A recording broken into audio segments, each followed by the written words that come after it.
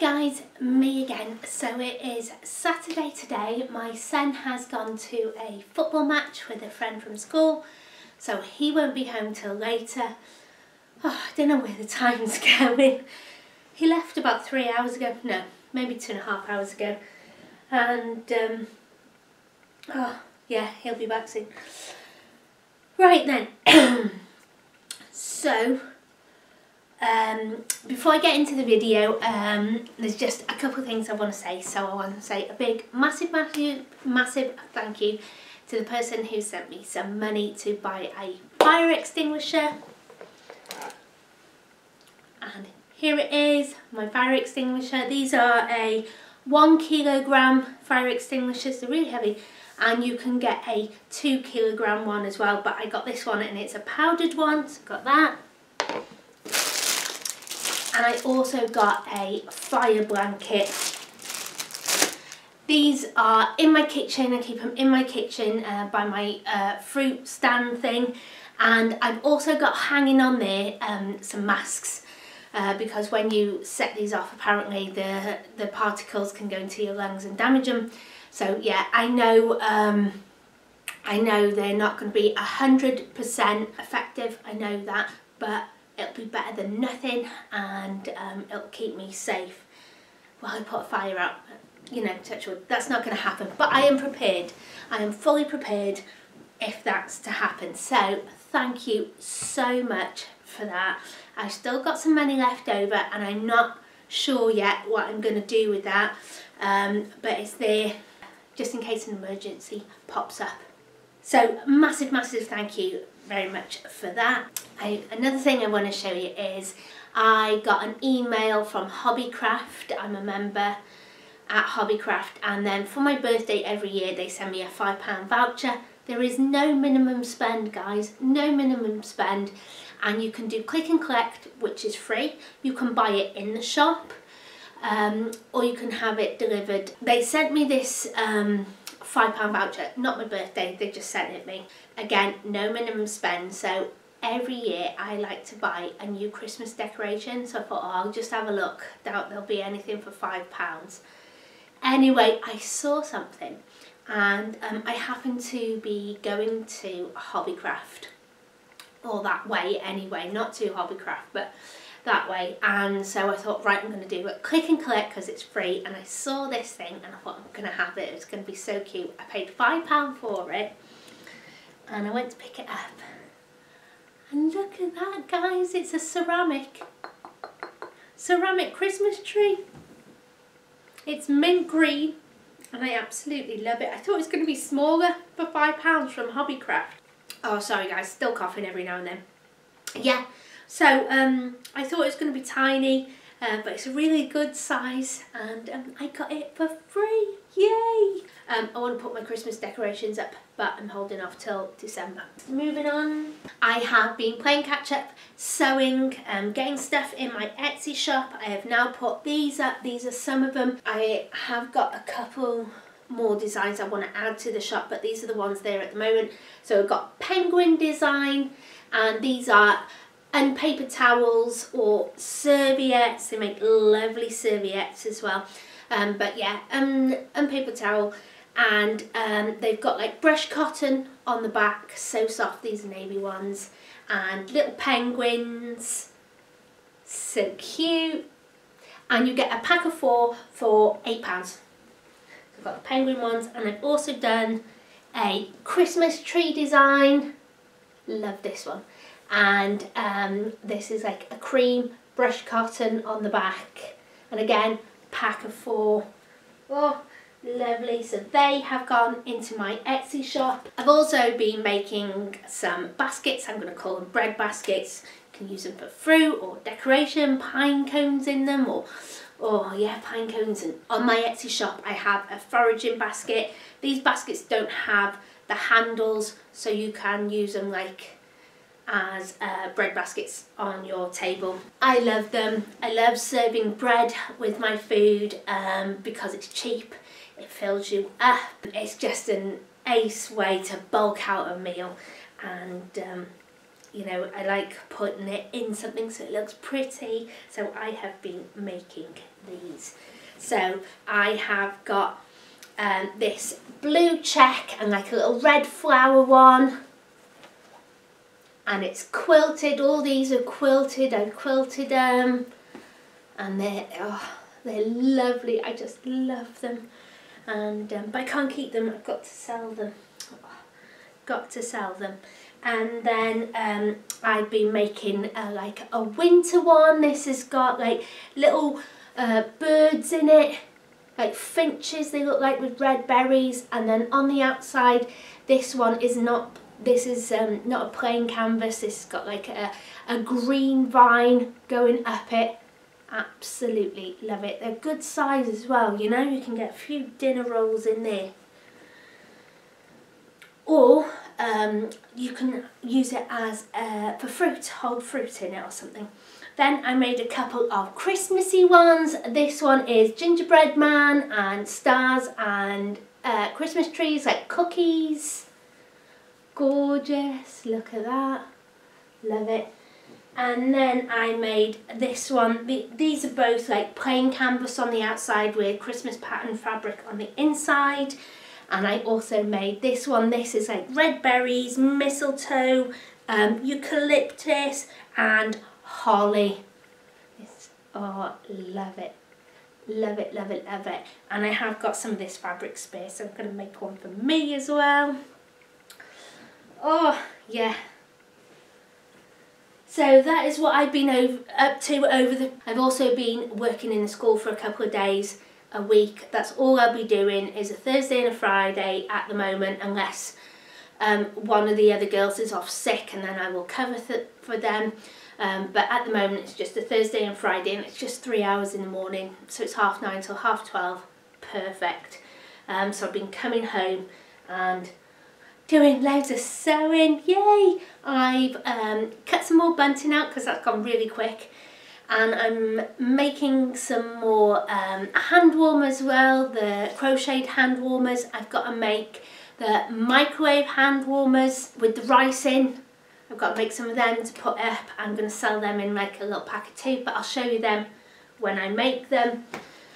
But my main job for today and tomorrow really is to get my house ready for winter even more.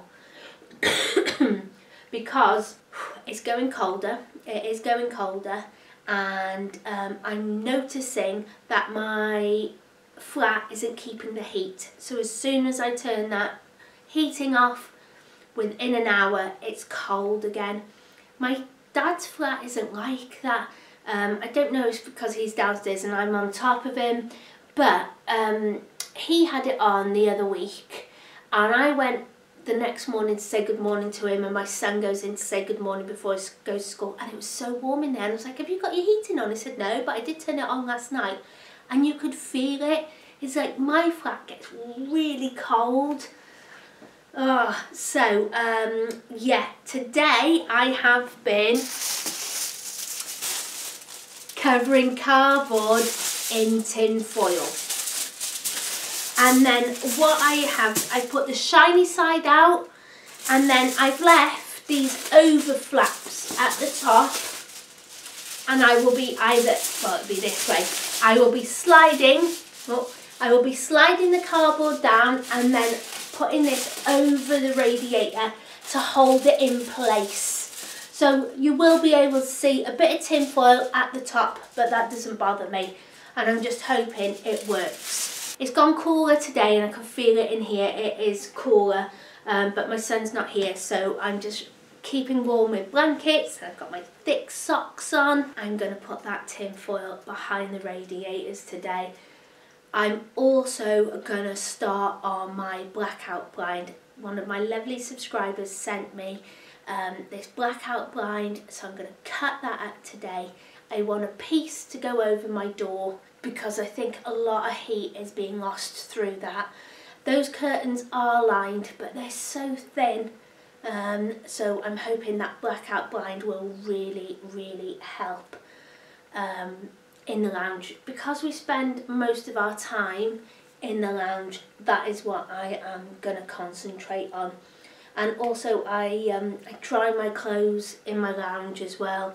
They're taking a little bit longer to dry. I think it's because it's been so damp. And also I'm going to start getting bits and bobs ready for the blackout. Now then, or for the blackouts. It's not starting till January, I think, but I'm going to be prepared now. I don't really need to do a lot because I'd already prepared myself because I wanted to cut down on gas and electricity. So I've got a lot of the stuff out all the time that I'm using, but just little things I want to get ready for. So they're predicting now in January and February that we will have these blackouts on really cold days. And then somebody put up this chart depending where you lived or what letter you were on in the grid, in the electricity grid, what days that you would be cut off. And I don't know how they knew this, I don't know how they found out this information, but I put my postcode on and I am in area L. It was showing people that were in the area L, these blackouts were more likely to occur Thursday, Friday, Saturday and Sunday. Now then, like I said, I don't know how they got this information or anything or where they got it from. I just followed the link and put my postcode in and it came up. So I don't know. I don't even know if it'll happen, but we're going to be prepared. So then if it does happen, not stressed.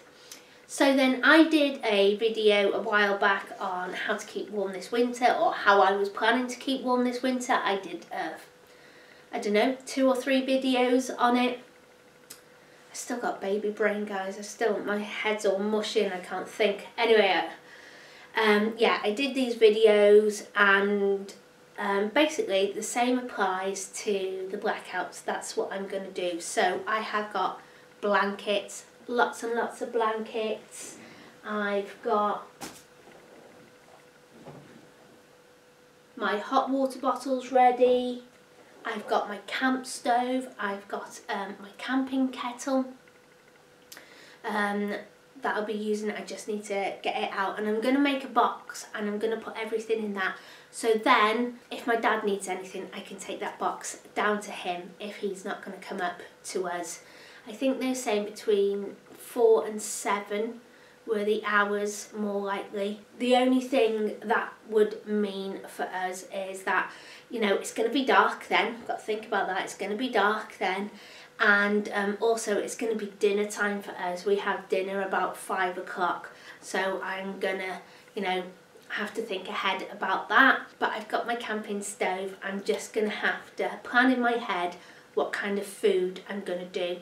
And I think what I'll probably do on those days that we've got the blackout is that I will cook something in the slow cooker, because that thing stays hot for hours. So it doesn't matter if it goes off at 4 o'clock and we're not going to eat till 6 o'clock or whenever, it will still be piping hot. So yeah, I'm going to put some slow cooker meals together and do it like that, because you know, I can't take food out the freezer because I usually defrost it or cook it in the microwave. I won't have that.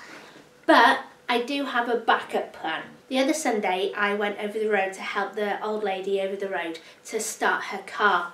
Now then, her drive goes down and she parks her car face forward up to her garage door. So we couldn't get a car close enough to it to jump start it. And I remembered my dad had this big power pack thing with jump leads on it, because he was having troubles. When he had his car, he had troubles with his battery. And the breakdown cover he had was not to a home call out. He had to be 1.2 miles away from his home to get the call out. Otherwise, they wanted £150 off him. So anyway, he bought this massive power pack thing, not to charge the battery. He had a battery charger, but it was to jump start his car. And I think this is what garages use as well. So you have like the red and black crocodile clips, hook it up to the battery, turn it on and jump start your car. Great. So I asked my dad if I could borrow it to help over the road, and he was like, yeah, no problem. So my dad charged it, and then my brother came over to help me, and we went over and we started it up. And when I went down there to look at it, I thought, oh my goodness, this is amazing. I didn't know. So let me take you down to my dad's now and show you the battery pack. Okay, so I'm down in my dad's now, and this is the battery thing I was on about. This here is the charger, and you just plug it in. And this is what I was after, you see, the jump leads. There's a red one there, black one there, and you hook up to the battery and you jump start it. But it's also got this on it, so it's got this light, which is great. Then it's also got USB, that's the cigarette lighter, which is great because my cool box that I go camping fits into there. And it's also got a plug. Now, I'm not sure how long this lasts for, what wattage the battery is, but I'm sure it would help if we're in a blackout and in an emergency. On the back of it, it tells you what you can use it for and how to use it. Oh, here we go.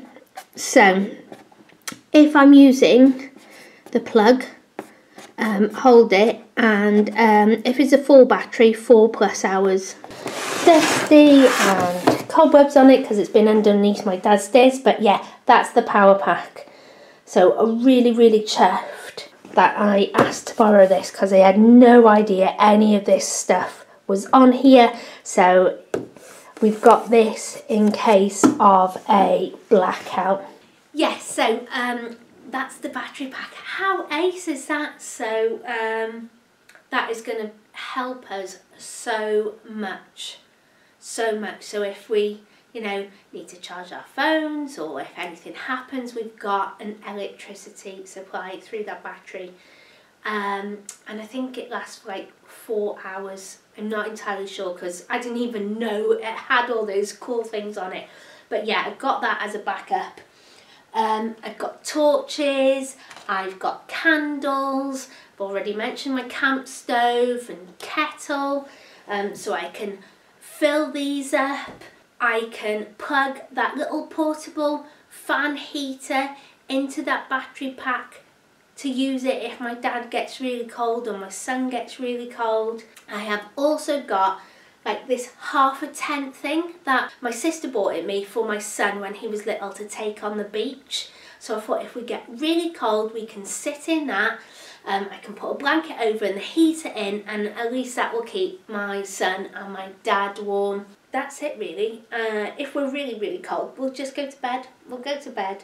I'll make sure everything's charged. It's not like it's going to be for days on end. It might be 3 hours every day, but at least we'll get some chance in between to recharge stuff.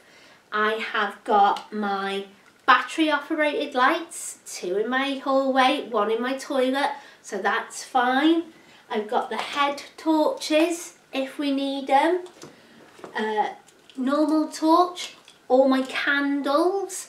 I've got the battery operated pull lights that they're a bit like a main light really. I've got 2 of them. I've got my solar lights. The ones around the table at the moment, they're not, because it hasn't been that sunny, they're not coming on. But the ones, the little fairy lights, and I've got the solar panel outside, they come on every night. They're amazing. But it did say that that solar panel would charge even if it was cloudy all day. That's the best solar panel lights I've ever had. They're amazing. Yeah, so that's what I'm going to do to prepare for a blackout. I just need to get now some ideas for slow cooker meals. My freezer and fridge should be fine, absolutely fine. What I might do is I might buy a couple of ice packs to put in my fridge just to keep the temperature down. Oh, somebody said that their freezer, I think it was like, could be off up to 72 hours before it defrosted. And what she did is put like loads of ice cubes in there round the side, and then newspaper on the top to keep it insulated, and all her food stayed frozen, and I think that was for like 7 hours the power was off and it didn't even defrost. That's one good thing about it going off in winter. It is going to be cold. It won't defrost as fast. Yeah, so that's what I've been up to, guys. I'm still getting super tired. I'm still having the odd coughing fit, but I'm doing loads better. And the sun is shining today, and so while my son has gone to this football match, I am going to take a walk over to the allotment. I haven't been there now for about a month. Yeah, so that's what I've been up to. I'm going to put this cardboard now behind the radiators, because I'm hoping as well, in these blackouts, if I have the heating on and it goes off at 4 o'clock, then my house might stay warmer for longer, because at the moment it's not. So I was going to do a separate video about this tin foil behind the radiators, but I thought no, it will tie in with this video, because I'm just, you know, I'm putting the heating on to heat it the house up, and then within half an hour of the heating being off, it's cold again. It's not keeping its heat. So I'm hoping, fingers crossed, that this will help, and so will the thermal blinds. The bathroom staying warmer with the bubble wrap on the window, and well, the toilet and the bathroom that's just cling film. I'm having no condensation whatsoever in the bathroom or the toilet. I'm still getting it in the bedroom because I only put that strip on the bottom, so I've pulled that off, and I'm just using that window hoover of my dad's to clear the condensation off it every day until I can maybe cover the whole window. I don't know. It seems to be working in the bathroom though. So my electric is on £24.62. So I'm still sticking to the £2 a day, only just though. Yeah, that's just been really, really careful. And then my gas is on £17.08. Now then, I only usually use my gas for hot water, so bath, shower and washing up. But I have been putting the heating on for my son in the morning to heat his clothes up for school, and at night if he said to me, "Mummy, I'm cold," and that's after I've layered him up and wrapped him in blankets and put his hoodie on, and he's got his hot water bottle. There's just been 2 nights where both of us just could not get warm. I said to him in the end, I said, right, that's it. I had the heating on for like half an hour or something, and I put the electric blanket on and we went to bed, and he came into bed with me, and it was lovely and warm, and that was the only way we could warm up because nothing was working. Nothing. Yeah, so £17.08. I don't use a lot of gas. I don't use it, and still it's on £17.08 already. Crazy. But yeah, if it gets super cold, I will turn it on. I was hoping not to turn it on just yet, but that's the way it goes. I've literally been putting it on for maybe 20 minutes a day. No, that's my other book that's in the kitchen. Every time I turn it on, I put the time, I say how much it was on, what temperature I put it on thermostat, and how long I had it on for, and what was the price afterwards. And yeah, we're looking at about 70p for 20 minutes. Crazy. Right then, I am gonna sort this tinfoil out, I'm gonna sort this blackout blind out, I'm gonna go for a little walk to the allotment. Might do the blackout blind later when my son comes. Yeah, I'm gonna do some more sewing. Got so much to do. Oh, it's so good to be back. So good to be back. I know the videos are still a little bit slower, but I thought after that hour tour the other day. You wouldn't want to see me for a while. You've had enough of me, so I've given you a couple of days break. I just wanted to show you this. I've got to do some rice packs as well, but I think I've shown you this one before. I think I got it from Home Bargains for a couple of pounds. It's a fleece rice bag, and I've been using it while I've been sewing. So while my son's in school or not here, I will not have the heating on. I save it all for when he is home. So if he's cold and he wants it on, I don't, you know, I've got enough money left over to put it on for him. So I have been using this, and I've been putting it on my lap or around my neck. Oh, so warm just while I'm sewing. It helps me actually, because when I'm sewing I sometimes get a bit of neck ache or backache because I'm stuck in the same position for so long. But yeah, this has been helping loads. Right then, so thanks for watching, take care, and I will see you soon. Bye.